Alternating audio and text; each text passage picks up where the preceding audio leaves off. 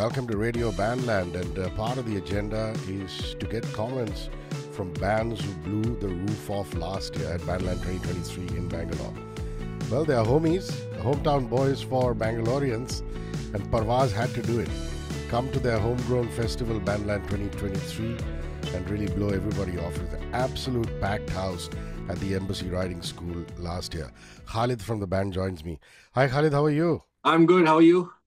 Yeah, it's been a few months, but I want you to share memories of that wonderful, wonderful day you played at Bandland in Bangalore. I think it was a great experience. I think one of the best festivals we have played, and one of the best festivals in terms of organization, how it was organized, and finally, a festival where there are just bands and one act plays, another gets started. So it was a wonderful experience. No DJs, no computers on stage, just guitars. Everything's been played live. That was a fantastic experience we had. I went on a discovery tour because I hadn't heard War on Drugs Uh, and Amil and the Sniffers, and now I've really got hooked onto them, courtesy mm, Bandland. And of course, Deep Purple I had seen before, but it's never enough. So, what about the Absolutely. other bands on view? You must have seen Purple before, but they're really No, the I have gods. for like they have been to India before many times, but this was my first experience, and it Oh, was mind blowing. Like at this age, being able to do it, I think was a learning experience. Like how these people are able to do at this age, and the energy and everything is like on point. मतलब कभी हमारी energy भी कम हो जाती है उतनी नहीं, and they are able to do that at that stage. War on Drugs I've heard before, and it was fantastic to watch them live. And of course, Goo Goo Dolls, and especially F-16s, as we keep searching, other bands who played there, The Earth Below, fantastic lineup. yeah. And it's so needed. It's almost like coming home, and music like feels like home because it's like the Tamil and the Quarter guys were saying. There's no festival for bands. You'll Yeah, find singer songwriters everywhere, solo singer songwriters yeah. everywhere. And just the feeling of, especially for some of us old school people who grew up listening to bands, Hmm. I think the experience is just lovely. You must be looking forward to this year. It's they're moving location. Hmm. It's at Nice Grounds, which is in Tumkur. Hmm. Are you going to be in town around about that time? Absolutely, absolutely. Like I'll try my best to be there. I like Extreme is coming, Evan Sevenfold is coming, and a lot of other indie acts from India as well. So I'm really looking forward to watch them live. Extreme, like I've been here.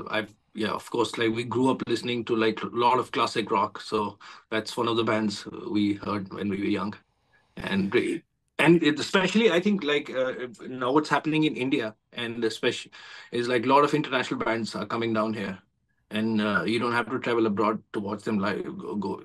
So it's a great feeling. Equally true for Parvaz when a hard Mm. rocking band does a really soft acoustic version. Like Hmm. I've seen versions of you guys doing your stuff acoustic. It Yeah. just sounds so beautiful. And when I listen to Extreme, one end Hmm. is wholehearted and get the funk out, and the other extreme is more than words. Well, yeah. And a rock band going acoustic is so beautiful, isn't it? I mean, like it's great to have dynamics in your sound. Like you can't keep be hitting hard every time. You need to have. Sometimes you're like a little bit sober, and you write those kind of songs, those kind of melodies and all. Yeah, it's great to have a dynamic set. And have you heard enough of Avenged Sevenfold, the American band? I mean, they are Yes. the big choruses. That's what I love about them. Yeah, I like when I was growing up. Yeah, that's what was playing in college times. Yeah, absolutely. Also, want to get your comments, Khalid, on a couple of British bands. If you've Uh, heard them, great. There's one called Everything Everything. This is from Manchester, which is Oasis's mm, hometown, mhm. and a band called Big Special, which is again from England. Have you heard them? Mm. Heard a little I bit of them haven't heard before? them, but see, that's the beauty of the festival. Like Bandland, they get international acts which we haven't heard. So when you go there, maybe you go it for Extreme or you go 5 and 7 fold, but like you get to hear other music as well, which is amazing. That's the beauty of the festival. You get to hear other great music as well. And Khalid, there's a band from Beirut in Lebanon. Beirut Oh, used to be called the Paris of the East. Till unfortunately, war changed everything. They're called the Wanton Bishops. yeah. And they I've been reading up on them. I've been trying to listen to some of their stuff. They're amazing. Yeah. I think Solatma did something with them when Yes, Jurist was correct. happening, right? Yep, Yeah, yep, yeah. yeah. Those are the ones. Yeah, it'll be great to watch them as well. Yeah. Two Super. guys. Yeah. uh, And the Indian department this time is represented by Zero, the good old school of course, Bombay rockers. of Warren course, is such a maestro on the guitar, no? of course. Like he's a I mean, like one of the biggest inspirations if you see in terms of guitar playing in this country. Like you have so many guitar players, but he's one of the greatest from this country that has come out.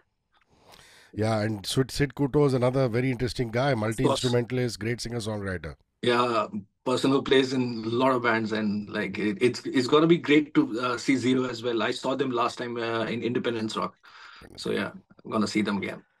You know, the one notable exception is Mm. Satej Singh, who Mm. actually you would think is a solo artist because such a great guitar player. Yeah, But he's coming with his band, and absolutely. my God, it's so amazing that a boy from Solan in Himachal Pradesh, such a small town, is making such. I mean, you listen to Steve Vai and all these great guitar gods, and Mm. Satej is doing that. I'd like your comment on Satej.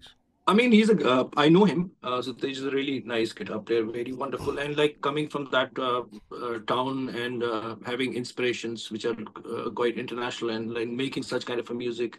I mean, it's fucking great to have him on board for this. As I've seen him in Bangalore last time when he was here playing, so it was fantastic, and his solo playing is also really great. Now let's talk a little bit about Parvaz. Mm. Fans are clamoring, and fans must be all over your social media feed Mm. asking you when the next EP or album is. I mean, there hasn't been one since what, 2019? Yeah, 2019 was the last time when we released Kun, Yeah. and unfortunately, what happened is that COVID came back. We couldn't do the tour and everything. But like, whatever happens, happens for good. Like, we almost done with like the recording part of the new album. It's gonna come out very, very soon. We are also very excited. Quite bored of playing old songs again and again, but like now we want to create a fresh set with fresh new set of songs. Well, I love the Kun album, and even as a prelude to this interview, I was Mm, listening to mm, Soeja and Mastan. mm, mm. You know, just such fabulous songs.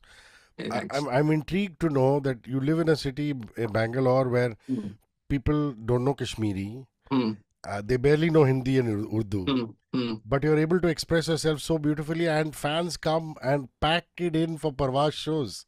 What Uh, does that prove? I think that proves like music has no language. It's beyond boundaries, and like people love us because of the kind of soundscape songs we make, and that's about it. They ask us for the meanings of the songs, but like especially in Bangalore, I feel like growing up here, like everything what I've learned musically, I think it has come from the city and the friends I have met, other musicians I have seen, and people welcomed us with like big hearts.